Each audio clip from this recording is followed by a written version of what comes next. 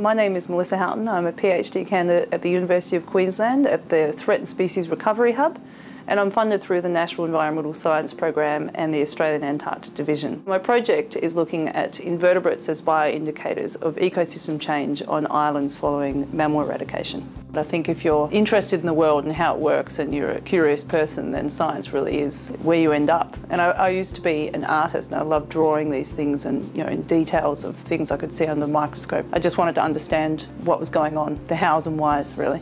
When I was a child, I was inspired to discover and explore, and that's, as an adult, it's that same curiosity that keeps you going now. I feel like an astronaut of the microscopic world because I'm seeing all these things that you can't normally see, and when you discover something new, it's a real buzz. At one point I became a dog handler on the Macquarie Island pest eradication project, and Macquarie Island is amazing. It's like living in a wildlife documentary. When I left there, I was really curious about what would happen afterwards in the ecosystem, and led to a whole bunch of other questions about what goes on these islands once you remove an invasive pest.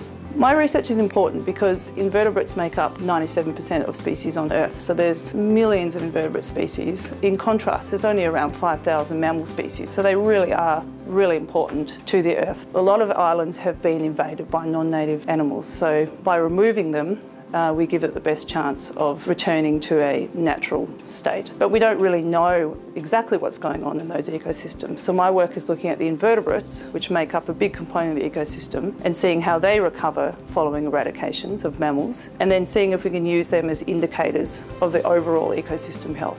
Well, invertebrates generally are greatly misunderstood. There's so many of them, we know so little about them. One of the greatest myths is that they're not interesting, that they're ugly or that they're not pretty, but they're all those things. They're really incredible, they're colourful, and they're beautiful, and they're interesting and very important. I'm thrilled. I could not have imagined myself in this situation. It's going to allow me to learn so much on invertebrate taxonomy and travel to meet experts in the field, and I'm going to become wiser and hopefully be able to use what I learn to come up with better results. So it's really fantastic. I'm thrilled.